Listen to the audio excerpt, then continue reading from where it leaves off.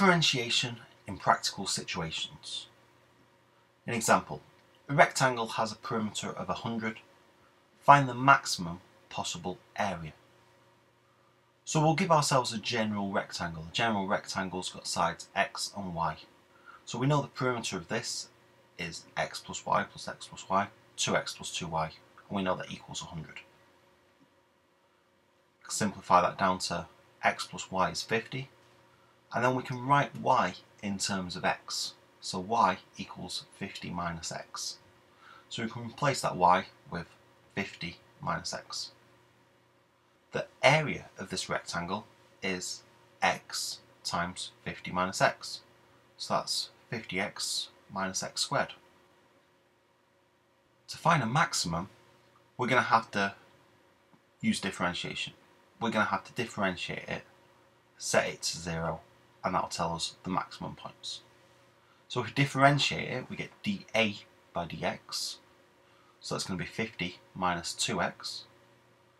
So it equals 0 at a stationary point. That tells us straight away that x is 25. That gives us that the two sides are 25 and 25. So the maximum possible area of a rectangle is a square with sides 25. So that's going to be 625. Another example, an open cardboard box is made with square base side x and the volume is 500 cubic centimetres.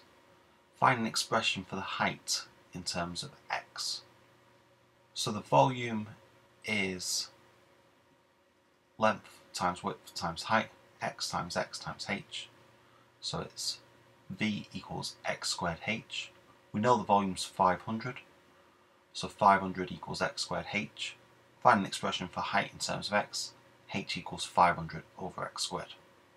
We're always trying to put our unknown side into terms of the other one, so usually into terms of x. We want to find the total area of this cardboard box. Remember, it's an open cardboard box, so there's no top. So the base of it is going to be x squared, and the four sides are going to be 4 times x times h. But we've already expressed h in terms of x, so a equals x squared plus 4x times 500 over x squared. So it's the same as a equals x squared plus 2000 over x. Find dA by dx and solve dA by dx equals 0. Well, if I want to differentiate that, I'm going to have to rewrite that a with the x, instead of being at the bottom of a fraction, as an index. So it's going to be a equals x squared plus 2000 x to the minus 1. The minus because it's underneath, and the 1 because it only has a power of 1. dA by dx equals 2x minus 2000 x to the minus 2. Bring the power down to the front, not 1 of the power. Solve that equals to 0. We'll multiply through by x squared and move that 2000 across to the other side. I get 2x cubed equals 2000. Divide through by the 2. X cubed equals 1000. X equals 10. Find the second derivative and show that it is a minimum. So the second derivative, I'm looking back at my dA by dx equals 2x minus 2000x to the minus 2. Second derivative is just going to be 2 plus 4000x to the minus 3. And to show it's a minimum, I'm going to plug in x as 10, remembering that x to the minus 3 is, the minus means it's underneath, the 3 means it's cubed. So it's going to be 2 plus 4000 over 1000. 2 plus 4, 6, positive, therefore it's a min. Find the minimum value of the area, so find min A.